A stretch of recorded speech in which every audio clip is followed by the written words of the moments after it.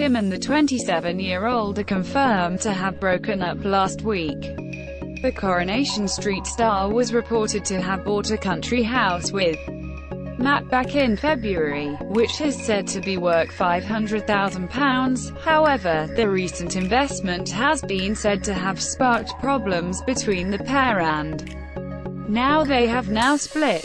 A representative for Kym Marsh confirmed the news to express.co.uk, stating, "Sadly, we can confirm Kym and Matt have made the decision to take some time apart, but remain friends. There will be no further comment at this time." It came shortly after The Sun reported that the duo's relationship may have run into trouble due to the pressure of buying their home together as well as balancing their hectic work schedules. A friend told the publication, "They wanted this to work out and have spent weeks trying to work through the issues, but, sadly, it just wasn't to be. In the end, they both agreed it was for the best that they go their separate ways despite buying a house together." So recently, the source continued, Matt has been working on opening a new restaurant while Kym does very long hours on set with Coronation Street, while also being a committed mum to her children. The pressure of moving proved to be the straw that broke the camel's back, but they're determined to keep things civilized. "It has just been a very upsetting period for everyone involved." The actress first began dating personal trainer Matt back in 2014. However, the brief relationship soon ended.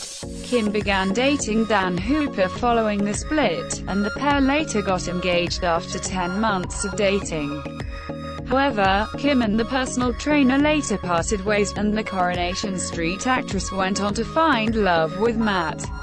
The star shares son, David, 23, and daughter Emily, 21, from a previous relationship with Dave Cunliffe. Kym also has 7-year-old daughter Polly, from her relationship with Coronation Street co-star Jamie Lomas. The former couple's first child, Archie, tragically died moments after he was born prematurely back in 2009. Earlier this week, Kym spoke out about her co-star Shane Ward's weight gain, during an interview with OK magazine. The actress said, "Lovely Shane Ward blamed the Corrie canteen for his weight gain and dad bod. I believe Shane has just made the wrong choices," she added. Coronation Street continues on Monday at 7:30 p.m.